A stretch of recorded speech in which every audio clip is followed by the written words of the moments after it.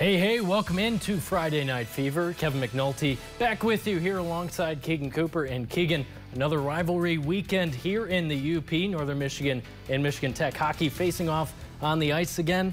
You can't beat it this time of year. You can't beat it. But Kevin, my only question is, will either of these teams ever be able to win one on the road?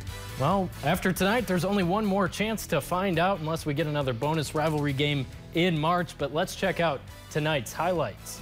Northern entering this one with an overall record of 8-13-3, 20 points in the CCHA. Blake Pietola and Tech standing at 11-11-5, 26 CCHA points.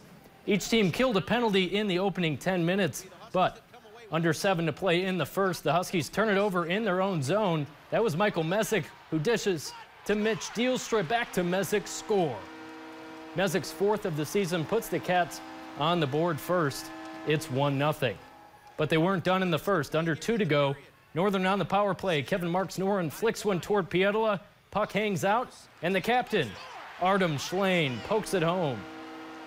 Now the Barrie crowd is really into it. NMU takes a 2-zip lead into the first intermission. Then, less than 8 minutes into the second, we're at even strength. Rylan Van Unen breaks free at the blue line, goes stick side on Pietola to give the Cats a 3-goal cushion. Just his second of the season, but it's a big one. Tech now in a deep hole. Huskies not exceptional on the power play tonight, but 12 minutes gone by in the second. They break through. Matthew Campbell strikes it from the blue line off a pass from Isaac Gordon. He buries it. Tech still trails by a pair. That one keeps them in it, though. Those opportunities hard to come by for the Huskies all night. 5:57 in the third. Schlane comes through again. His second power play goal puts this one on ice, and Northern wins the weekend opener. Final score 4-1. Grant Patolny, what say you? It was for sure the best first period we've had.